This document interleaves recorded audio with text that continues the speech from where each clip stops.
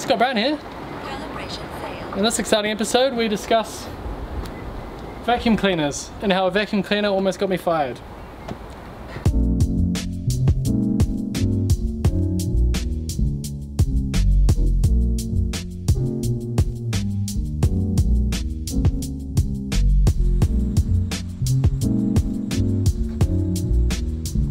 It is a bit ridiculous.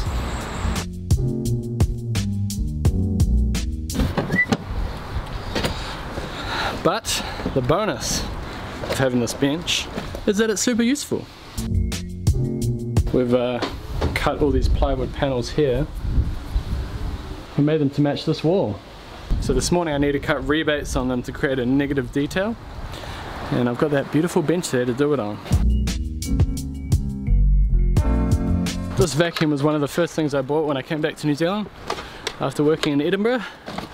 I did that for a reason. And the main reason is I got used to using it for every tool pretty much. And I nearly got fired when I didn't use it on one particular tool. This is another vacuum we've been using lately. The Flex Volt. Yeah, it's working. Battery powered vacuum.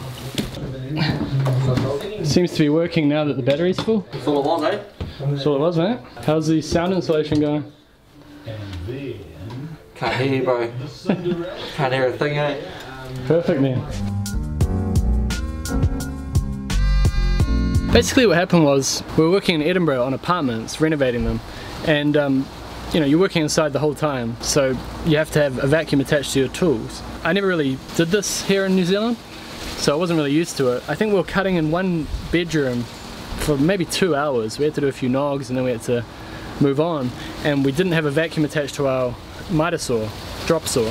That just happened to be the moment that a safety guy came to do an inspection, and I got a letter the following day saying, you know, you've been caught using this drop saw without a dust extraction attached. If this happens again, you will be dismissed from site immediately. So I wish I could find the letter. I've got it at my apartment somewhere. I couldn't find it. It was basically that experience, you know, working with dust extraction all the time, which made me realize that having it is better than not having it.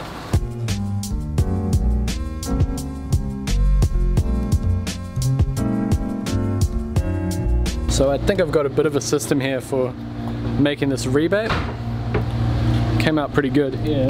So when that sheet is on the wall, it'll look like a shadow gap when the other sheet is joined to it. Yeah, well that's the plan anyway. How's it going? That's right, bro. Show some morning tea? Yes, sir. There really is a lot of power in there.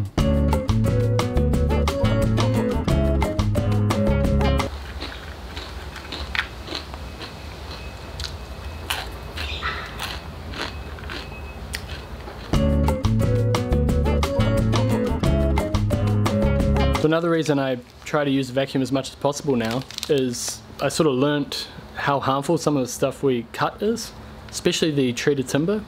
And if you've watched the videos, you'll see all our timber's either pink or green, so it's always got some treatment in it. If you don't have dust extraction set up, you're pretty much surrounded by that stuff. And we're not perfect, you know, we don't always have it hooked up because we've only got one vacuum and we've got a table saw or a drop saw, but I always try to, because that pink timber's got boron in it, which is definitely not good for you, and the green stuff is CCA treated, I think. It's basically got arsenic in it, pretty much, and these things can cause cancer, so I try to use dust extraction for safety as well as general tidiness. So Pato, do you remember the days of working without a vacuum cleaner? I don't remember yesterday, bro, so no.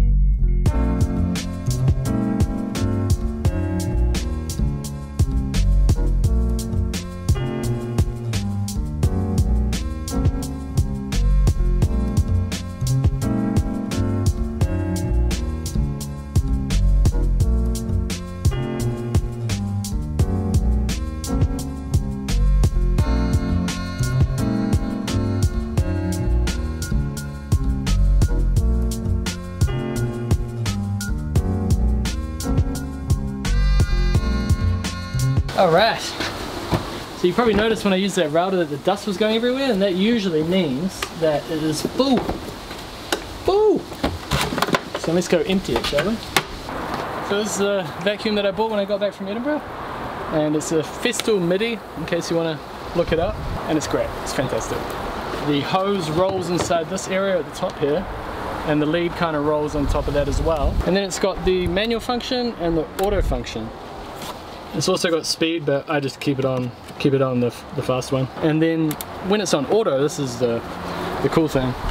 You plug your drop saw or table saw or whatever tool you're using into here, and as soon as you turn your drop saw on, the vacuum turns on. That's crucial. And to empty it, which is what we need to do right now, you go like this. Yeah, that's pretty full. And this is a throwaway bag, to be honest. And you can get long life bags, and they kind of zip up. But the reason I didn't get that is because apparently they're not very good with jib dust, and that's something we use this vacuum for a lot. So yeah, the Festool MIDI, I highly recommend. If I buy more vacuum cleaners, there'll just be more of these probably.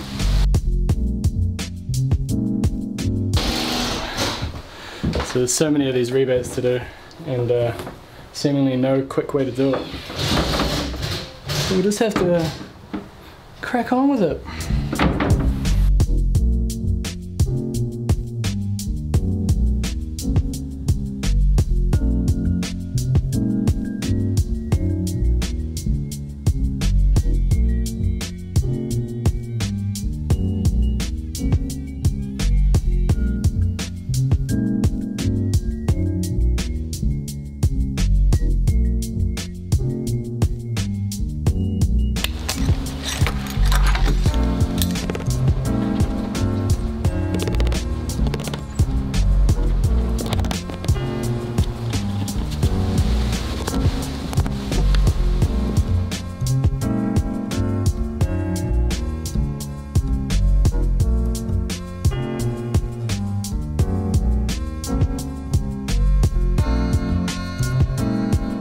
You can start to see it take shape now.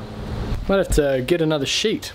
We're a sheet short because our original plan was just to end at this corner, but then we realized that there will be no real way to finish it there, and the ply is going, so we might as well go down there as well. Yeah, lunchtime.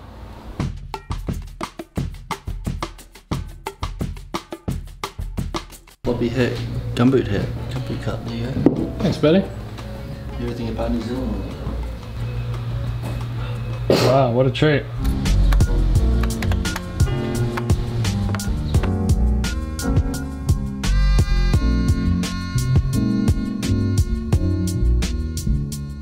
So all these sheets are numbered. I've got numbers on the back of them, and they all connect to one another, and the rebates go in particular places. So as we put it on the wall, probably in the next episode, as we put it on the wall, we'll start to see how it goes together. I was actually thinking for the next episode as well, I mean, you can tell me if this is a bad or a good idea, but I was thinking we could do a Q&A. I get questions every single day via Instagram and on emails, and often it's the same questions. So rather than answering everybody individually, it might be good to have like a regular Q&A, maybe once a month. And you know, nothing too formal, just do it inside one of the episodes. So if you've got a question, comment below.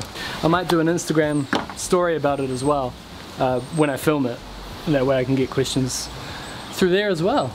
So if you've got a question for Scott Brown Carpentry, Pido, Cameron, ask below.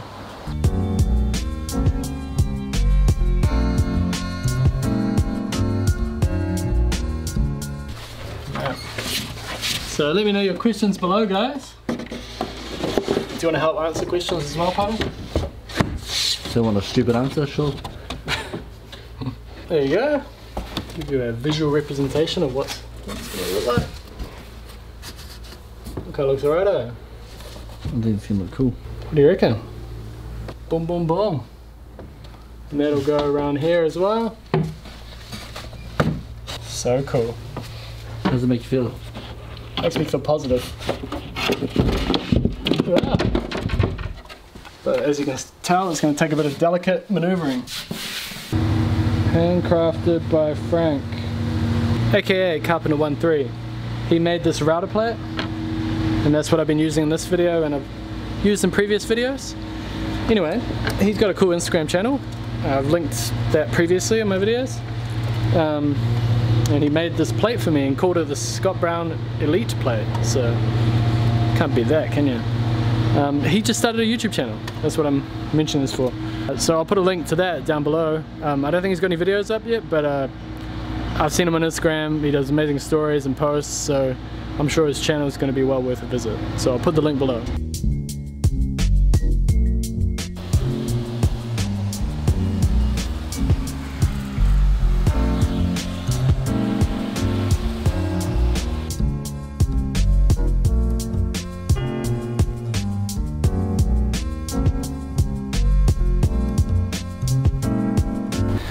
One of the best things about working at this job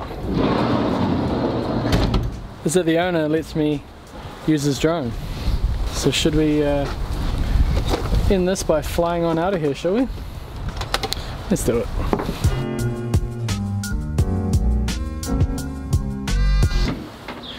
Alright, well I hope you enjoyed this exciting episode. If you've got any questions, please comment below. The tripod is sliding down before it completely falls over. Thanks for watching this exciting episode, and see you in the next one. Alright, bye.